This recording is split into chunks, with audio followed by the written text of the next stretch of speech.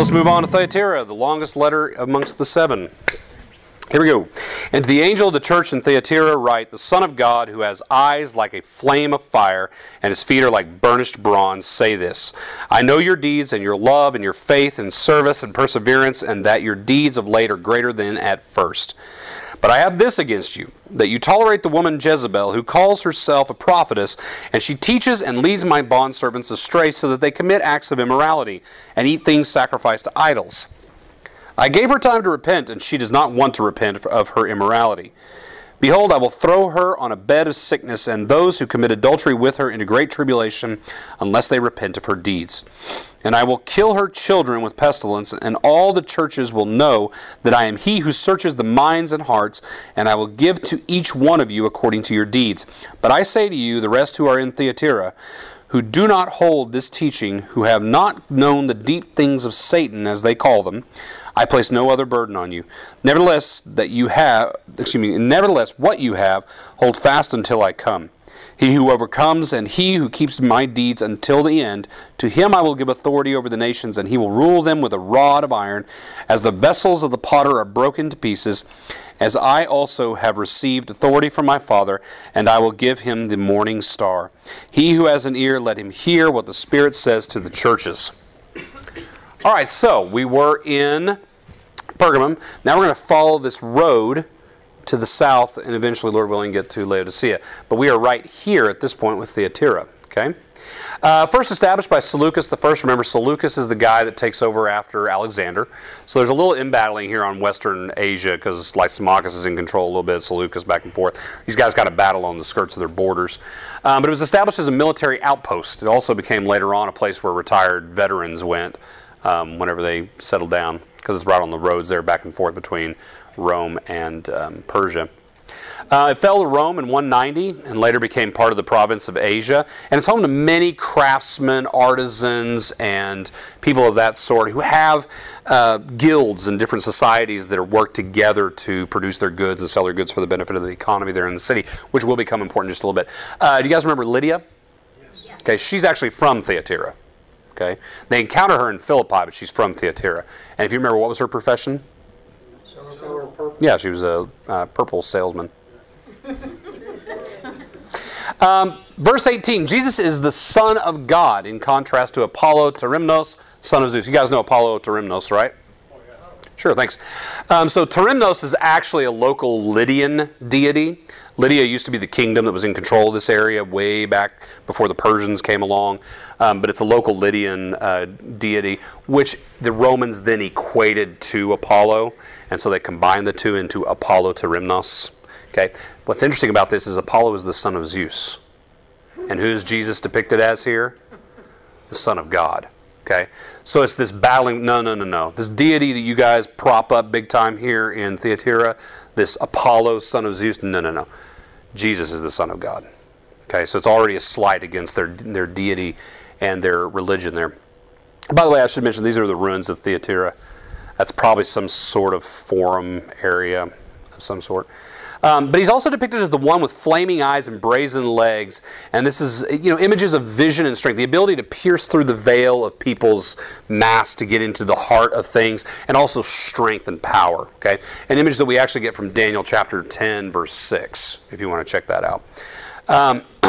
But in verse 19, he commends them for their love, their faithfulness, I'll talk about that in a second, their service, their endurance, and their increasingly greater works.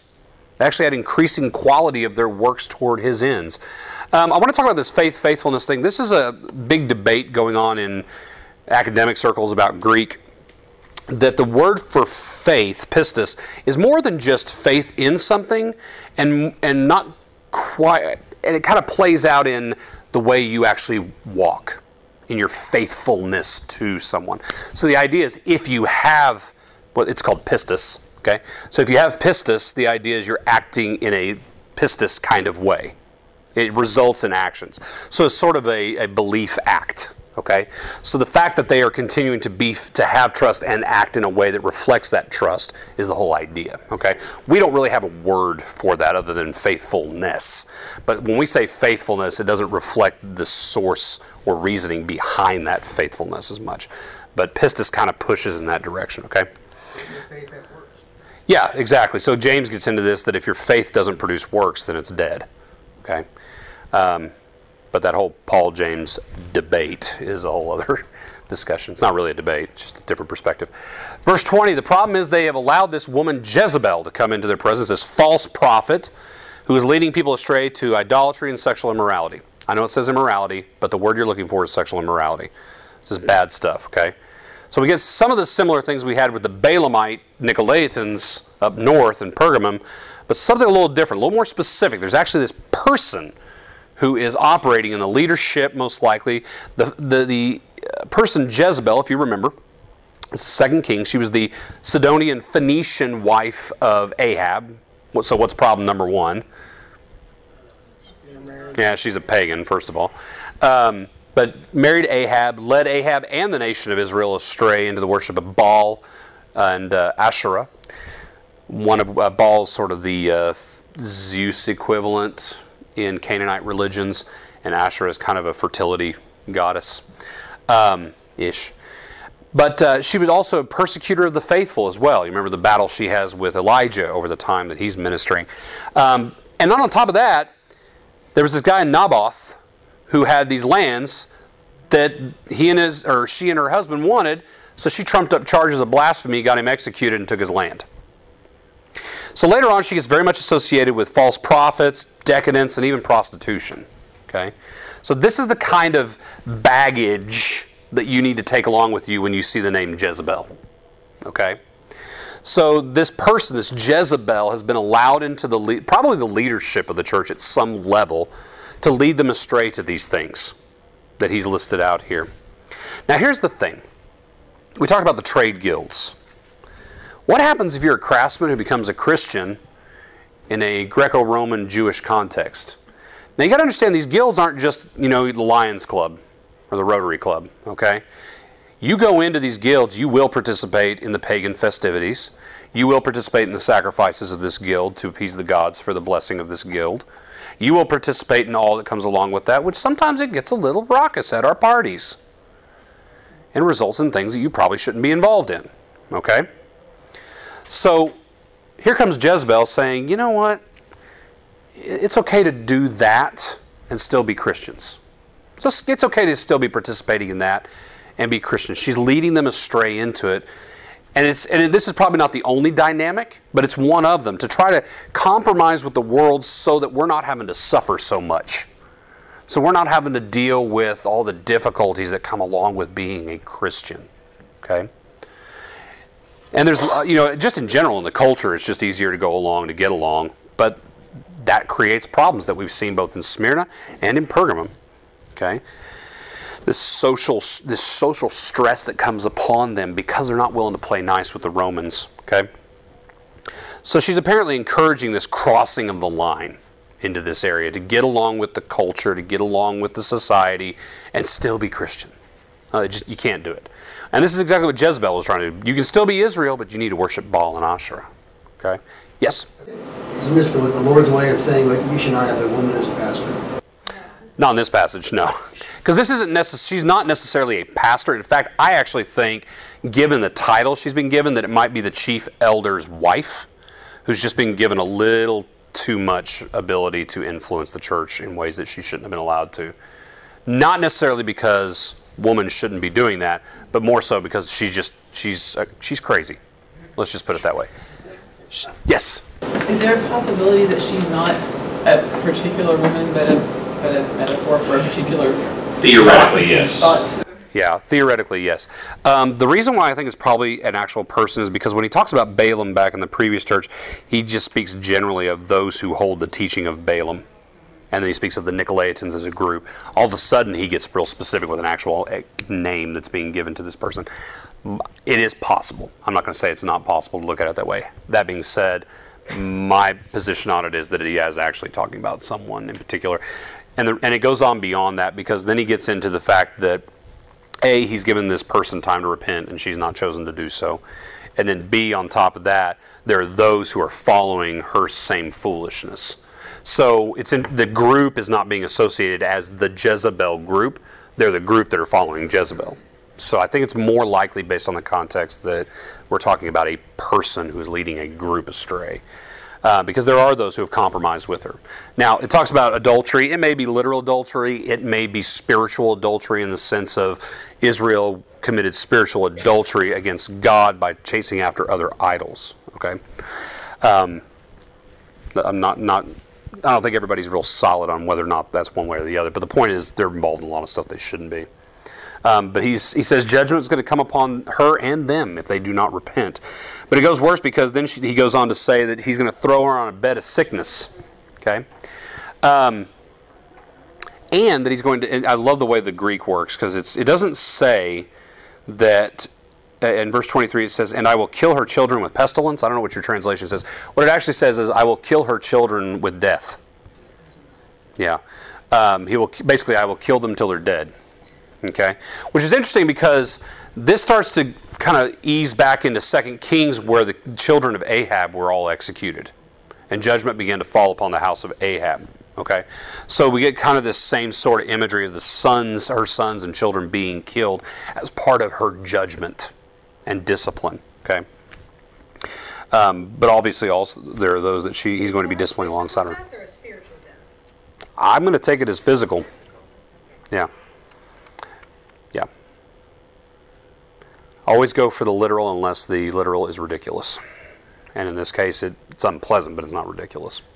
So, but this results in Christ's viewing being made known. So like when we get into verse 23, he says, and all the churches will know, after all this judgment happens, after all these things take place, the churches are going to know that I am he who searches the mind and hearts. How is he able to do that? Remember those flaming eyes at the beginning? He's able to search and know the minds and hearts. And I will give to each one according to their deeds. He's able to know them in ways that people can't. Again, whenever people are judged in the church, we don't get to sit back and say, well, it's because they were sinners. They were doing this thing. Okay, we don't get that. Okay, but we need to understand that God is not beyond that. Okay.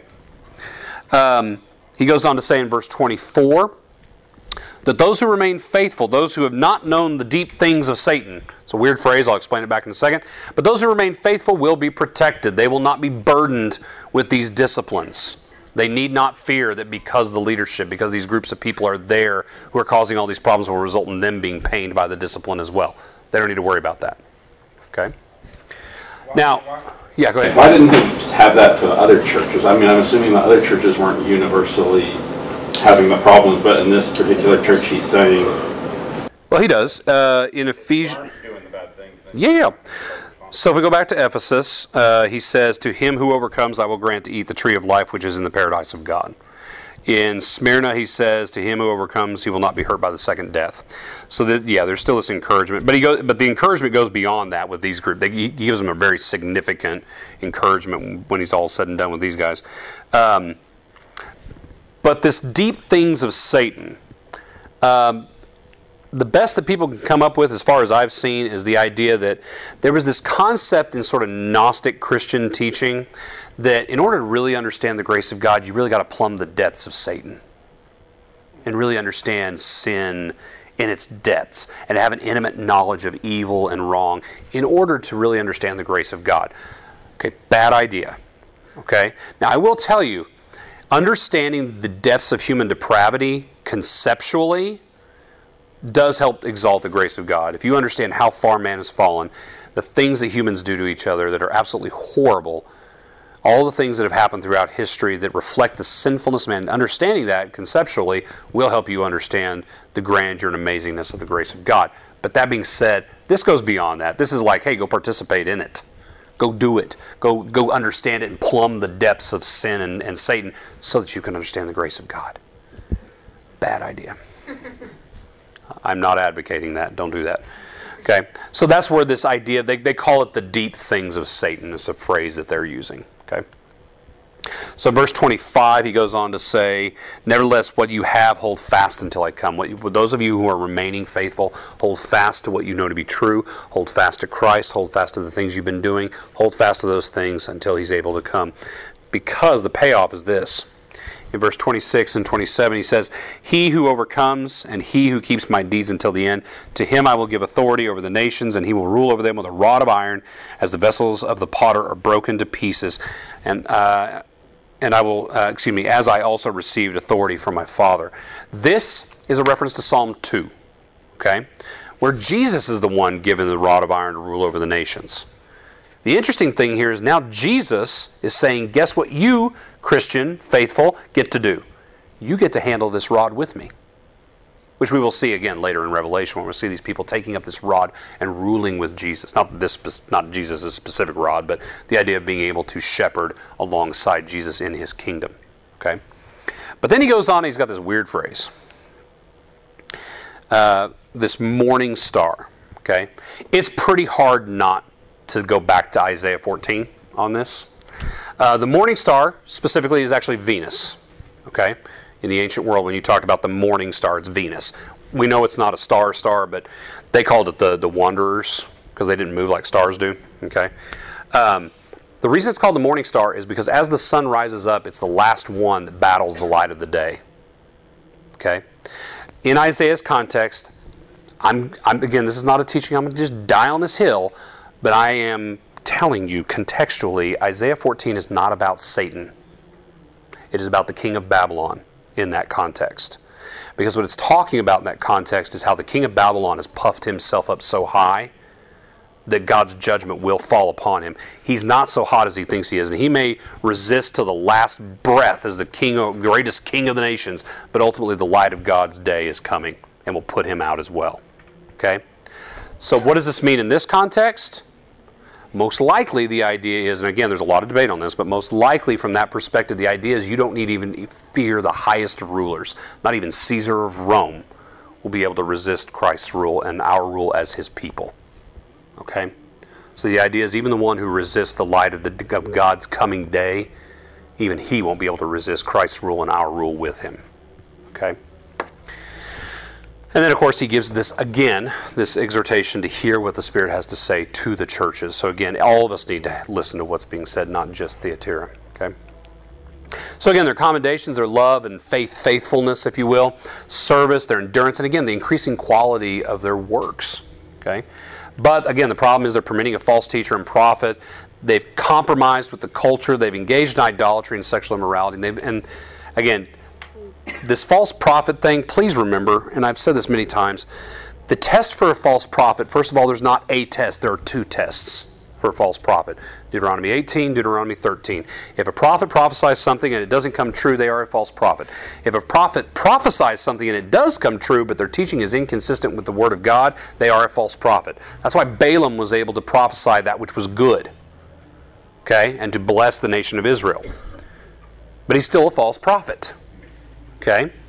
So please be aware, because the church has fallen into this mode of, well, he prophesied and it came true, so he must be a true prophet, so we need to follow him. No! Now test him against the Word of God. And when he's seen to be a false prophet that way, then you get him out of there. Okay? So just be aware that there's more, this false prophet thing needs a little more scrutiny, a little more care than a lot of times the church is willing to give it. Because if the church would deal with these people when they come along, we'd be faced with so fewer problems just because of that. Solution, repent and remain faithful. Turn from these things if you're in them. If you're not, just remain faithful where you're at and hold firm to these things, because the day of reckoning is coming. So this is the compromised church. A false prophet was offering a solution to a cultural engagement problem. Just do what they're doing. It won't be a problem. And you can integrate and still be a Christian. But the problem is that friendship with the world is enmity with God. There are things the church does in order to be friendly to the world that are not okay. To do things the way the world thinks things ought to be done, so that we can be more comfortable with the culture. But the reality is, this culture, not just this American culture, but the culture of the world is set against God in the first place. And so there are naturally going to be things that we do that just don't sit well with them. And we don't do it with antagonism, but we do it with firmness and love. And so to allow those things to happen where we compromise the way we do things just to make the world happy, not okay. And we also need to consider that idolatry is part of this. What are we doing to manipulate our circumstances? to control things, to keep things safe for us, instead of trusting in God. Because at the base of idolatry is this idea of I can do things that will eventually manipulate and control my circumstances to my benefit and care, rather than simply trusting God to take care of me and to follow His promises. So it's always good at some point for us to step back in the decisions we make as a church, to say, look, are the decisions we're making reflecting trusting God, or us manipulating our circumstances and manipulating control of our systems for our benefit to protect ourselves rather than trusting in God? Okay? And that can come down in a bajillion different ways. Just something to think about as your decisions are made. So again, Pergamum type church, the fellowship cannot allow the practice of false religions into the presence of the fellowship in its practices or worship. Okay? Which includes this idolatry or permissiveness of different sexual immorality and things like that. Okay? A Thyatira type church, the fellowship cannot listen to those who try to make us comfortable with the world that is lost and dying in rebellion against God. Okay? Again, it's okay to be welcoming to outsiders. It's okay. But our focus has got to be on God and making Him known to those outsiders. Not antagonistically, but with grace and love and truth. Okay? All right, any questions with today? Fantastic. If you have any questions afterwards, we're obviously here. But let's pray and we will be dismissed. Lord, we thank you for our time. We thank you for your faithful servants who faced these circumstances and remained faithful. Even when everything around them was crumbling, everything around them was going south into idolatry and immorality and foolishness and compromise. Lord, we thank you for those who were faithful and remained, even unto death. We pray that you would help us to have the same conviction, the same passion, the same commitment to follow you well, even in the midst of trouble that lies all around us, even within our own fellowship at times. Give us grace to look like Jesus, that we can make you known. We pray all this in the blessed name of Jesus. Amen.